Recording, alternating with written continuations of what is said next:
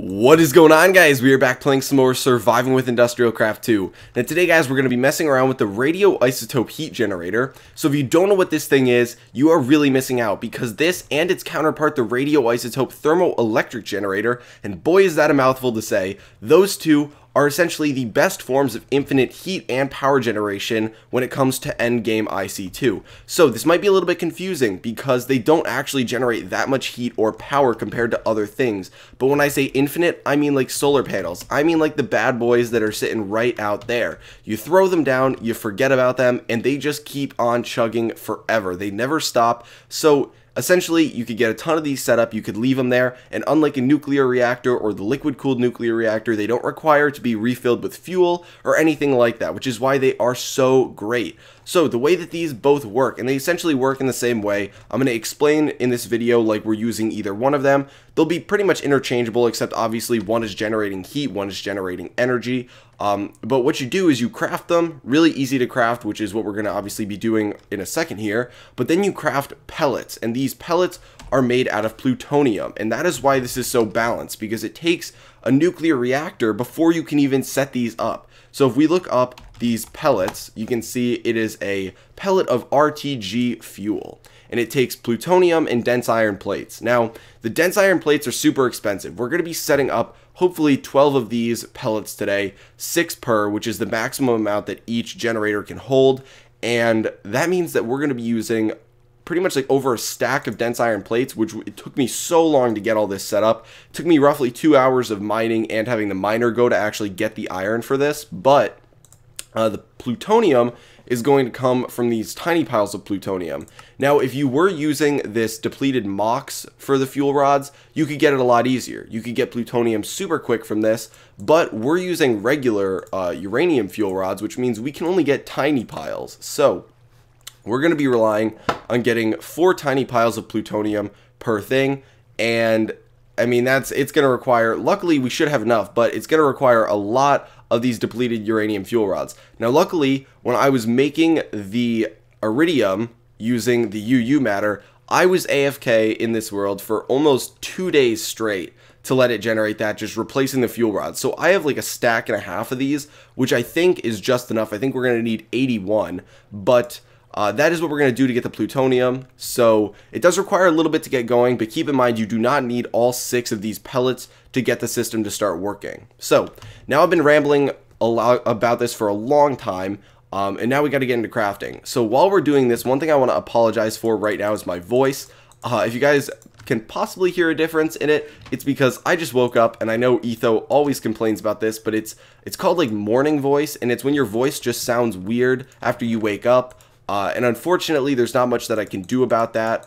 And I wanted to get the video up at the regular time, which is 11:30 EST. So I'm going to try my best to do that, but I might not be able to do that even though I'm recording right after waking up. But so this is what we're going to need for the radioisotope heat generator. So if we go in here to radio and look at the thermoelectric one, all you need is a generator instead. This one uses the heat conductor, of course, because it's got to transfer the heat to another block. So we grab this out, and we're making 2 today just because we're going to be throwing this into the biogas setup. I think I already mentioned that. Not sure if I did, though, because I'm still a little bit tired. But we're going to be throwing these down there, and that's why we're using the heat again, of course. And by my calculations, it should be more effective than the thermoelectric generator, and it's also going to speed up our system by a ton. And I'll show you guys why in a little bit. And it might be a little bit surprising because right now this says it outputs 1 to 32 heat units per tick max. But that is the same thing as the current fluid heat generator we have down there,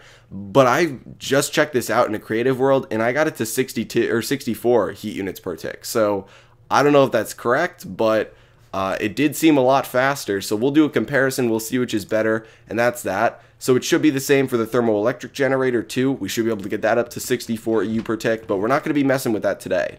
So unfortunately, we're going to have to go off camera after I grab a lot of these fuel rods. I think we have some more downstairs because I don't think this is enough right here. I think we should have some down here. Yes, we do. Okay, so I think this should be enough. We got to throw these in the thermal centrifuge, though. So come over here, throw them in here, and this is going to have to heat up quite a good amount. So I'm going to jump off camera in a second, but one thing I want to show you guys is down here with what we worked on last episode. So we're getting a lot of power coming in here, which is great. A lot of you guys said that you were like surprised. One person specifically said that they were surprised with how expensive it is to set this system up just to get, I think we're getting 300 EU per tick down here right now, so 100, 150, 50, yeah, so 100 or 300 EU per tick. That is less than we were getting before, obviously, but the reason behind this is because this setup, when you max it out, is better than the nuclear reactor. So this might seem worse right now, but if I were to make like 8 of these setups, 8 additional ones, you would get so much more EU, and you can max it out a lot more. And it's, you know, eventually we will get to that, but eventually I'm going to have to move it out of this basement area, or I'm going to have to expand a lot to be able to do that. So just a heads up on that. But everything is going great in here, getting some more fuel rods depleted, which is great because we're going to be using that for plutonium, because now that I've discovered these radioisotope generators, I love them. So, but one thing I wanted to show you, and this, do not get freaked out by this, but if we flip this off and then quickly flip it on, oh my gosh. Oh my gosh. Does that not freak you out? Does that not freak you out so much? That freaks me out so much. I accidentally did that and I flipped out. Even though I said last video, I said that I knew it happened, I wasn't going to freak out. I still freaked out, okay? Because I woke up and I was on here and I was trying to mess around with stuff and I accidentally right-clicked it trying to access the hatch, and it started blowing up and I almost jumped out of my chair. Okay, because I went to click on this and I was over here and I was like, oh, whoops, click that. And then I was like, oh, no, I got to flip it back quick. And then I screwed it up, guys. I screwed it up bad and I freaked out. So you guys missed that. I thought you'd enjoy knowing that, though. So let's go back upstairs, see if this thing's even heated up enough yet. And then I will probably jump off camera. Yeah, I'm going to jump off camera. I got to let all these things process. Then I will be back and we can jump into actually hooking this thing up, seeing how effective it actually makes the system down here. And I think it's going to be pretty awesome, pretty easy to hook up to, because we just got to break these blocks right here and replace these 2 bad boys right here. So we'll be back in a second. Okay guys, so we are back and the stuff is still processing, it's still going. Now we should have enough to actually start making it, and the main reason I'm actually jumping back right now is because this chest right here is getting super full, and that's becoming a huge problem because it's going to stop working eventually. And this is definitely not enough space, including this internal buffer right here, for another 17 of these fuel rods. Now I don't know if they're going to go into the internal buffer of this. I'm actually curious, does this... I don't even know if that has an internal buffer. So, yeah, we do need to be a little cautious to make sure that this doesn't stop running while I'm just, like, away. I was actually playing Hearthstone, but I played one game of Control Warrior versus Control Warrior, so it took, like, 50 minutes. So, some of you might not get that, but if you have ever played Hearthstone, you probably do. But we get a lot of uranium and iron dust, which is great, because after I spent all that time mining iron, and mainly letting the miner get it, but this is a lot of iron coming back, which is great. It's because you're getting a little bit of return for putting in the iron plate in here. So it's pretty much giving it back to you. You just have to process it again. But what we're going to do is grab all this tiny plutonium out of here. And, oh, there was an internal buffer. Okay, look at that. It's piling in here. Okay, so is that all of it? It looks like it is. So what we can come and do right now, and hopefully you can't hear that. Someone's mowing outside. I'm going to be really mad if you can hear that. But, so we're going to take all of this and we're going to get it in there. And I don't even know if there's a more effective way of putting it in here. But we're going to get all this plutonium in there, get it going, and there we go. Okay, so we got 31 right now. We can get a little bit more in the future if we need it. But we're going to grab all this out. And we're trying to make 12 of these. So, we're going to get these going. I feel like you can definitely hear that outside, so I'm a little bit annoyed right now. Yeah. You know what? I'm probably going to make these and then hop off so that you guys don't have to listen to that. So, okay, so we can almost finish crafting them. We've got all of these pellets of RG fuel. So you know what I'm going to do? I'm going to hop off camera again, even though I've been back for like no time at all. I'm going to let this person that's across the street finish mowing. And I'm going to finish crafting these, and then we can jump back and actually see this in action. Okay, guys, so we're back again. We're finally ready to finish things up. But before we actually jump into that, I have to rant for a second, and I know I typically don't do this, and I try and just get through all the stuff I need to be helpful for you guys, so that I don't waste your time watching these videos if you want to find out how things work. But I just waited 40 minutes for my neighbors not to get their lawn mowed. It had already been mowed before I started recording, to get the grass clippings blown off their driveway. And on top of that, it wasn't just the driveway, it was blown off their lawn. Apparently, having grass clippings on your grass is a problem now. So let everyone know, okay? Because I just wasted 40 minutes waiting for them to do that. So I'm a little mad right now, like genuinely actually kind of annoyed, but we're going to keep going. We're going to finish things up here before, you know, another neighbor decides that they need to have grass clippings blown off of grass. But we got the 12 pellets of RTG fuel here ready to go. We got the radioisotope heat generator. Now we can finally finish things up. So it is time to go downstairs, and I'm going to come over here, like I said, and we got to break these two blocks. So these, like I said, emit 32 heat units per tick, and they use a lot of biogas. So I believe it's like 10 millibuckets per second to emit this. It's a little weird when you're converting between tick and seconds. Things are listed in seconds, things are listed in ticks. So I'm pretty sure the wiki lists this as 10 millibuckets per second, and that looks to be quite accurate. But we're gonna get rid of these. I didn't really do any hard calculations for this, but rough calculations showed that this should significantly increase our EU per tick.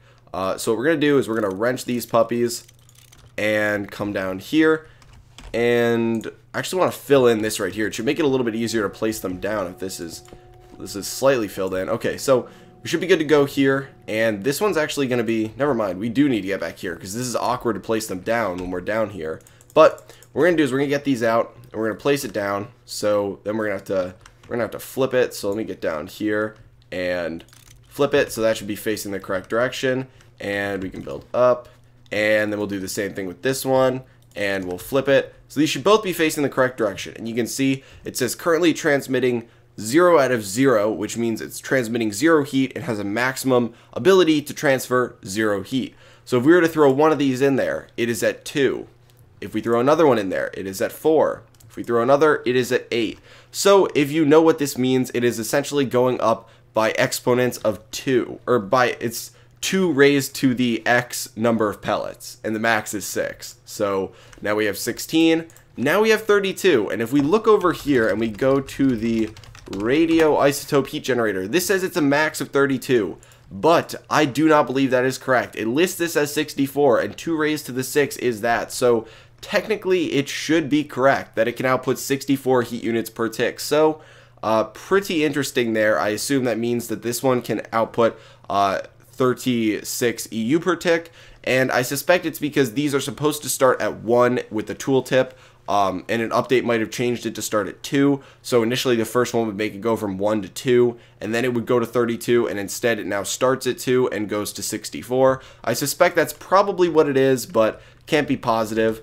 And now we can throw these in the bottom one. Same thing will happen, and these have no durability on them. They never go away. Like I said, it is infinite. So what we can do now is we can fill it in right here, get back up here. You can see they got some nice light on them, and this is going a lot faster. See, it should be going twice as fast, which means that this system over here is actually going to start running more because we're going to be using up a lot more biomass. So what this also means is these should be filling up a lot. So you can see that this one actually is starting to back up too, because this is full right over here. So we actually have a completely full MFSU now, but these should be getting a lot of biogas in them compared to what they would have gotten before, just because we aren't going to have the not going to have the fluid heat generator over here consuming any of that power, possible power I should say, because yeah, we now have infinite heat coming out. Another thing that I actually want to look at really quick is to see how this system will function when there's a power backup. So this is going to fill up, and I'm curious if it'll stop running, like if I need to be worried about it. So let's see. Okay, so these, eventually this is going to stop running, and there's going to be a backup. Does it keep generating steam is the question. See, it's consuming it. It's outputting the heat. Oh.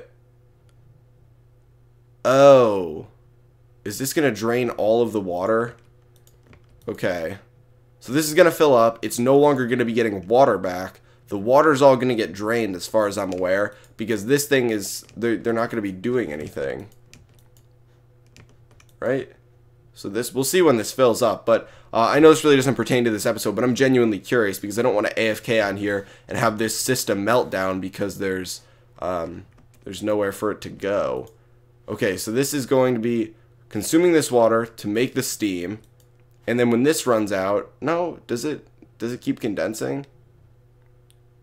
I can't tell if this is, this might actually just keep producing steam that goes into here that gets condensed. I think that actually might be what happens, and we just don't get power for it. Okay, I'm fine with that. But what I'm probably going to do is just end up bringing down my suit and charging it up in here, because we're not going to be needing this hazmat suit anymore now that we're done with all this radioactive stuff.